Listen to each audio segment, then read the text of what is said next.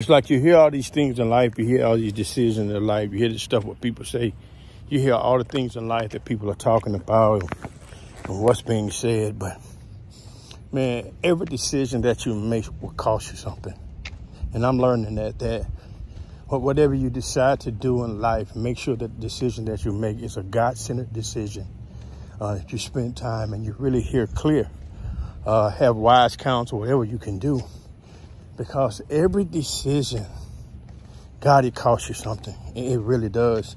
And I'm learning that the more things that happen in my life has to do with every decision, the energy, whether positive or negative, that I draw to myself. Because I think there's so many great things for us as people, man. We see other people come up. Sometimes I see other preachers coming up. And I've been in ministry all my life, my father in church and doing different things. I'm like, well, God, I need your help. You try to get help from people. You try to get people to help you do things and be a part of things and teach you stuff. And people are holding things against you, self-aggrandizement, selfish. They think we're in a competition and stuff like that. And we're supposed to be in this thing to help one another. But it never comes like that. It's just as if the decisions that we make in life, when we do things for God and we need the help, people don't want the help. They want you to pay for it. They want to charge you for it. And I think it bothers me. A lot of things I hear about a lot of preachers and things like that. You know, I think I said it before. Been in ministry my whole life. That's all I know. I took a 4-year hiatus and to go sit at somebody else's church because all the ministry that I knew my whole life was my father's church. And even in that, I was still doing ministry. I was still serving. I was still working in music. I was still doing the songs, doing music. But I think that we don't like mediocrity. People don't want to be mediocre. There's some people who really have a genuine heart for change and difference.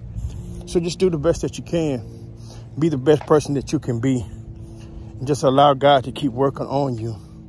And just know that all things will come to you it is for God. And I know what some of you saying that I'm old now, I'm past age. No, you're not, man. God used Abraham, Elijah, the list goes on. So it's important that you know just to keep focusing, keep going forward. Don't give up. Keep going because you do. Sometimes you want to give up and you want to walk away because you feel like there's nothing there. I've been in that position, boy. I gave up and walked away because I didn't want to deal with what needed to be changed and what needed to be done.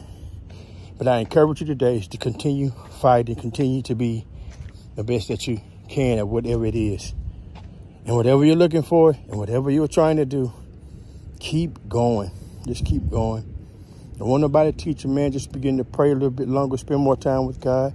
Find somebody who believes in you. And you'll get where you're trying to get to. So stay encouraged. I'm encouraging you guys as I encourage myself.